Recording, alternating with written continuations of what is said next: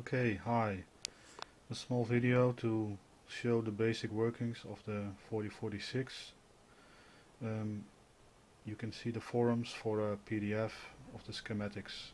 Basically, it's no more than a 555 timer, the 4046 and the 4001 logic IC. Currently, I have no lock yellow. Over here is the 4046 output. It currently is at 2.5 kilohertz, and that's because there's a 10 nanofarad capacitor, so it limits the VCO scanning range. If I now, below in blue, you see the 555 output. If I now lower the 555 output, you see that it gets exactly at a point of about 2.5 kilohertz, where the VCO will pick up and stay locked in to the signal all the way down to its minimum. Okay, if I put it up again, VCO is up, blue, below is the 555. If it passes about 2.5 kilohertz, the VCO will let loose and you see the 555 continue to rise, but there's no lock-in anymore. Okay, if I do the same here, you can see the LED. Currently it's locked in, all the way down. We start moving up, up, up, and there it goes off because it lost the lock.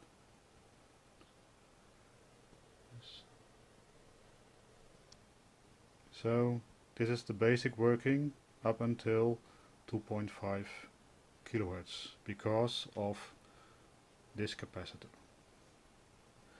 Okay, now we're going to change the capacitor and increase the range.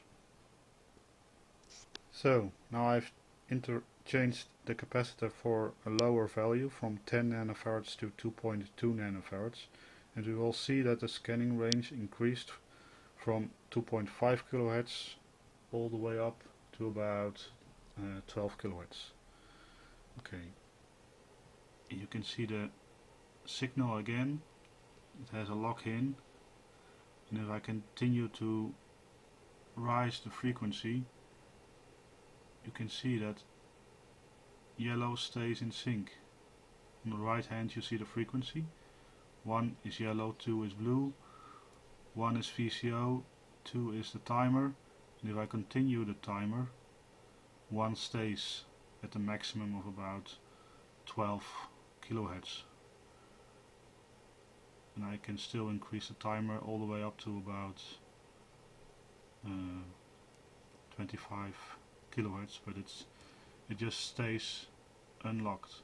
If I bring it down again, it will pick up again at around 12 kilohertz, and it will continue to follow it all the way down. So now we have a VCO that locks in from about 370 hertz all the way up to around 12 kilohertz. Any frequency on the input between those two will be catched by the VCO. The same happens again with our lock indicator. It stays locked, but if we go past the maximum frequency, it will lose its lock signal.